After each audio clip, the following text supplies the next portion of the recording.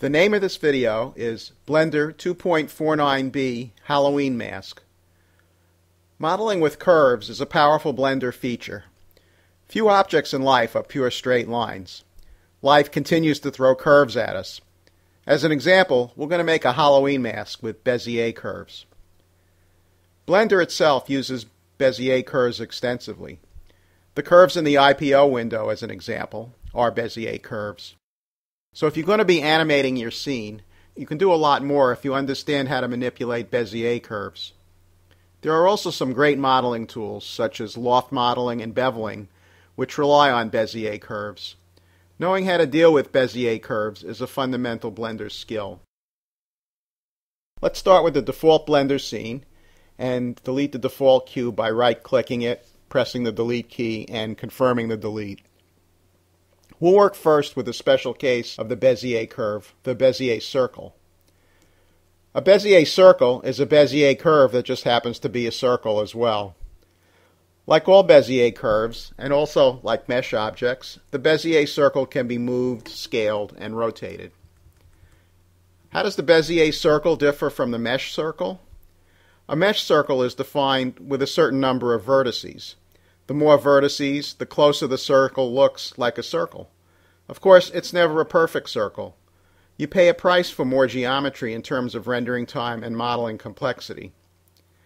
On the other hand, a Bezier circle is a true circle.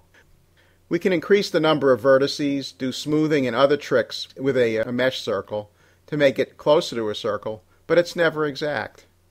Also, mesh circles have modeling problems such as dark edges where normals are inside the mesh instead of outside the mesh, where the edge can render with light. We're going to delete the Bezier circle, and we're going to look at the more general case of Bezier curves. Our goal is to create a Halloween mask using Bezier curves and then convert it to a mesh. We'll start by adding the Bezier curve and use space, add curve, Bezier curve. A Bezier curve is a curved line called a spline. At each end are control vertices, which you can select, grab, and move around. In addition to the control vertices, one at either end, there are lines that extend out, which are called control handles. You can select a handle, move it in or out. You control the shape of the curve by controlling the handle. The handle on the left controls the shape of the spline coming in. The handle on the right controls the shape of the spline coming out. You can add vertices by pressing the Control key while left-clicking with your mouse. We'll add a few vertices to start the face. The handles on either side of the control vertices are purple lines. The handles by default are align handles. The other handle aligns with the one you select. You can change from align to free by pressing the H key.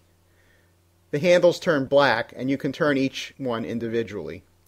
One handle controls how the curve moves into the control vertex. The other controls how the curve moves out of the control vertex. For creating a simple outline, the easiest choice is Auto, which you turn on with Shift-H. Auto automatically smooths out the curve coming in and out of the spline. So we'll turn Auto on with Shift-H. Control-click creates an additional control vertex to make a shape from the outline. So you can watch while I make the face part of the mask first, or you could follow along and add your own control vertices. After we finish this, we're going to be cutting out the eyes and the mouth. But first we're going to add splines to the curve and select the vertex as well.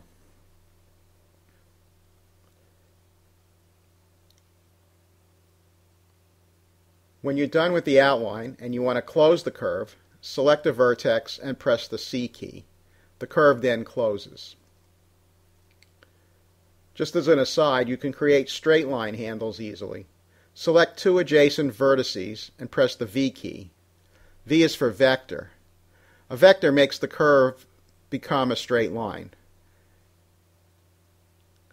And press Ctrl Z to undo this because our mask doesn't have straight lines. Frequently, though, you will have to model an object, such as a wine glass, that's a mixture of straight lines and curves. You can still edit the face and add more depth to it. For example, you can add more control vertices by selecting two vertices, pressing the W key for the specials menu, and doing a subdivide. By default, you control the curve in 2D space. You can't move it in 3D space unless you go to the Curve and Surfaces panel and switch on the 3D button. Then you can grab one of the control vertices, or any of them, and move them into 3D space.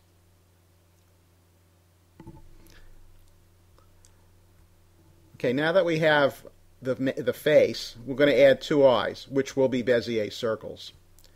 So inside the mask, we'll do space, add Bezier circle, scale down the circle, and press the G key to move it to where the left eye should be. Note that there's a hole cut out of the face for the eye. Press Shift D to duplicate the circle. Press the G key, position the second circle where the right eye should be. Let's make the mouth using another Bezier curve. So let's do space, add curve, Bezier curve. Press Shift H to go into auto mode, and we'll add some vertices. Control left click until the shape of the mouth looks right. Press C to close the curve, and note again that you get a hole in the face for the mouth. We can select the vertices of the inner circle, press the S key to scale the mouth. Now let's go into object mode. We're going to give this mask a little bit of depth. And one way of doing it is to extrude it. So there's a button called Extrude Value, and you can increase the value, so make the mask thicker. You can also bevel the mask to round out the edges. The mask can still be edited as you go. It's time to turn our mask into a mesh object. To do this, tab out of Edit mode and convert it with Alt-C to a mesh. From there, all the mesh functions are available. We'll smooth it, and then we'll add a subsurf modifier. We can do a lot more, in fact, such as changing to face mode and extruding some faces to create a nose, or grabbing some faces and moving them, adding a material, whatever.